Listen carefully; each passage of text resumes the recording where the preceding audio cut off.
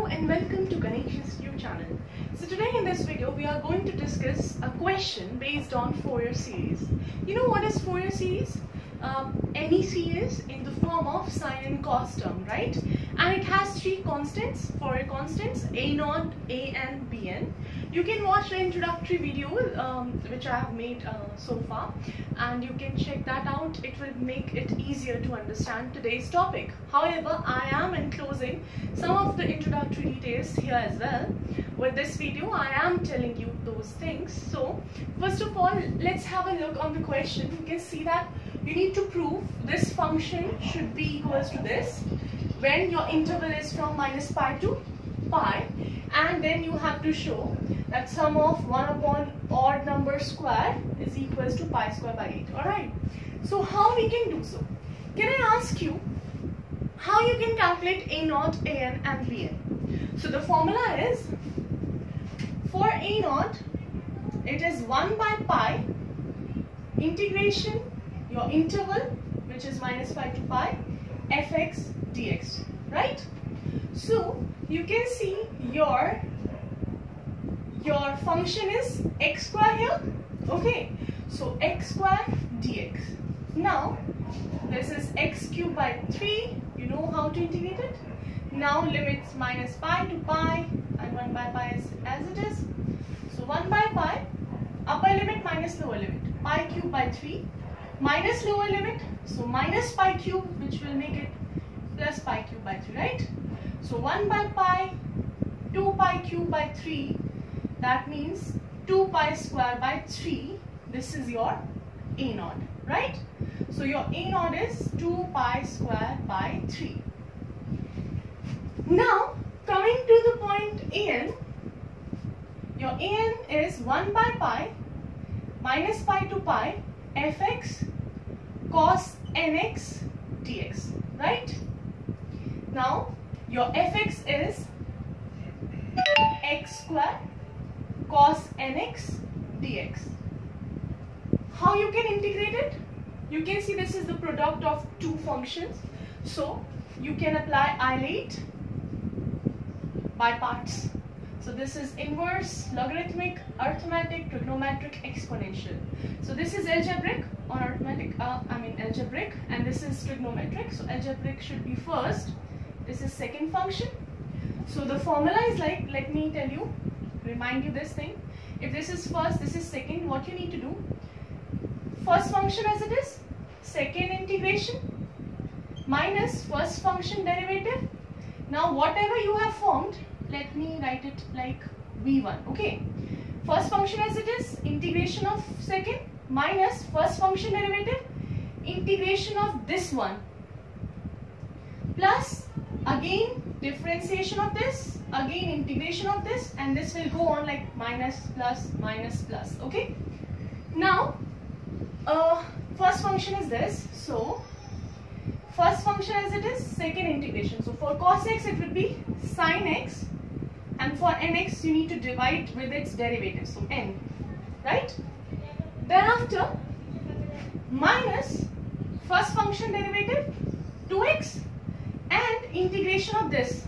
So for sine it is minus cos, right? So minus, let me write it here, minus cos nx by again n, and it will form n square. This was plus, this was minus, and then plus. So differentiation of this which would be 2, and integration of this, so minus sine nx upon n, which would make it n cube, right? And the limit goes from minus pi to pi, right? Thereafter you cannot take it further because now the first function is 2 and differentiation of 2 would be 0, which will make any further term as 0, right? Thereafter, so x square sine nx by pi, n, minus plus 2x cos nx by n square, minus 2 sine nx by n cube, right?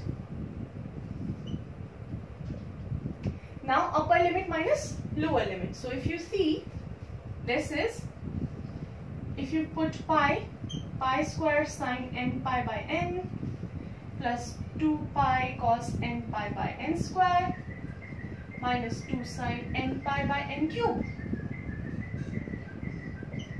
minus of lower term. So minus pi square will be plus, so pi square sine minus n pi. You know, sine minus theta is minus sine theta and cos minus theta is plus cos theta, right?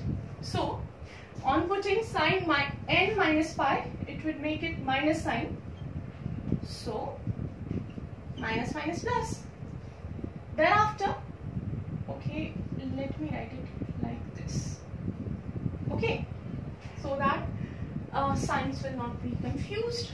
Thereafter, minus 2 pi cos n minus pi, which will be cos n pi, minus 2 sine n minus pi, minus minus plus 2 sine n pi by n cube, right? And let me take it as curl braces. Okay, thereafter what you can take,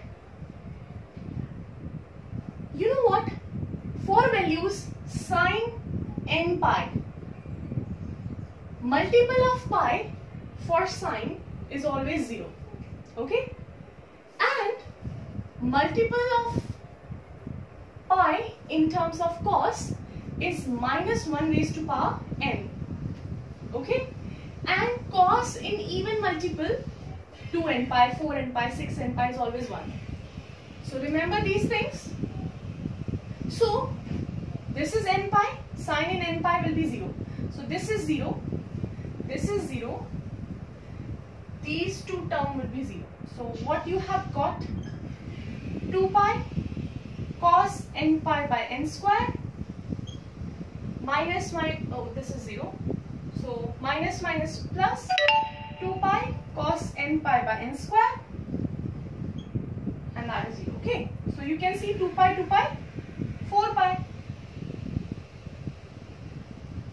Okay, pi is cancelled with pi, and you can write as cos n pi is minus 1 raised to power n, 4 by n square, right? So this is your an. Let me write here, this is your a naught. Now your an is minus 1, 4 into minus 1 raised to power n by n square. Okay, now in terms of bn, what's the formula for bn? Similarly, just as you did in an, 1 by pi minus pi to pi fx sine nx dx. Okay, so minus pi to pi, fx is x square sine nx dx, right? Now you can see, don't elaborate it. First of all, check it out whether your resultant function will be an odd function or an even function. Okay, so how you can check it? For you see, if this is your function right now, x square sine nx, if you put minus value, so minus x square would be x square, sine minus nx will be sine nx, because function, on putting negative value in function, you have got negative of that function, right? So this is odd function. If you would have only x square, and now if you put minus x, then again minus x whole square would be x square, so that is even. So I am telling you one more thing which is very important. It is all cumbersome. Okay, let me write it here. For minus a to a fx dx, if the limit is minus pi to pi, minus 2 pi to 2 pi, minus a to a, and your function is odd, then that would result into 0. And if you have minus a to a fx dx, so if your function is even, then it would be 2 times from 0 to a fx dx. Alright. So you can see, because your function is odd, because it results into negative sign, So that means odd function minus a to a would be 0. 0 multiplied 1 by pi is 0. Okay. Now for this question, your value for x square, you know the formula for expansion of Fourier series? Let me grab a tester. So